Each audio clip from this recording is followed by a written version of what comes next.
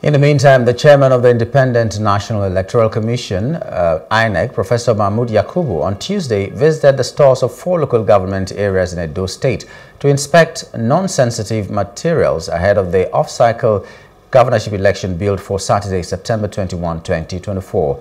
Yakubu's first port of call was at the INEC office in the Ikpoba-Okha local government area, where he was taken on tour of the store by the Commission's State Electoral Officer, James Gamble, who also answered questions posed by the chairman on the preparedness of the local branch. Satisfied with what he met on ground, Yakubu and his entourage, including some INEC National Commissioners and top management staff, visited Egor local government area.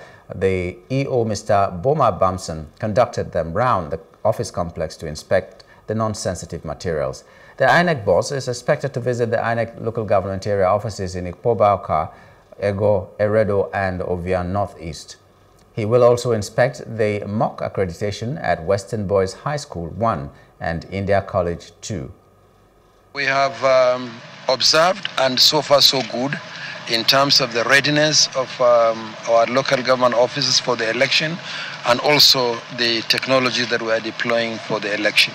My assurance to everyone in Edo State is, on the part of the Commission, we keep saying this: INEC is not a political party. Therefore, we don't have a candidate in this election. The responsibility for choosing the next governor of Edo State is entirely in the hands of Edo voters. And our assurance to all the registered voters in Edo State is to troop out to vote for the party of their choice and the candidate of their choice. And the Commission will, as always, protect the integrity of the process and uphold the choice made by the electorate. We are satisfied with both the level of preparation of our local government offices and the 3 offices we have visited, Oredo, Egor and Ikpoba-Okha, as well as the 2 centers we have visited for the mock exercise. I think we are good to go. We have... Hello, hope you enjoyed the news. Please do subscribe to our YouTube channel and don't forget to hit the notification button so you get notified about fresh news updates.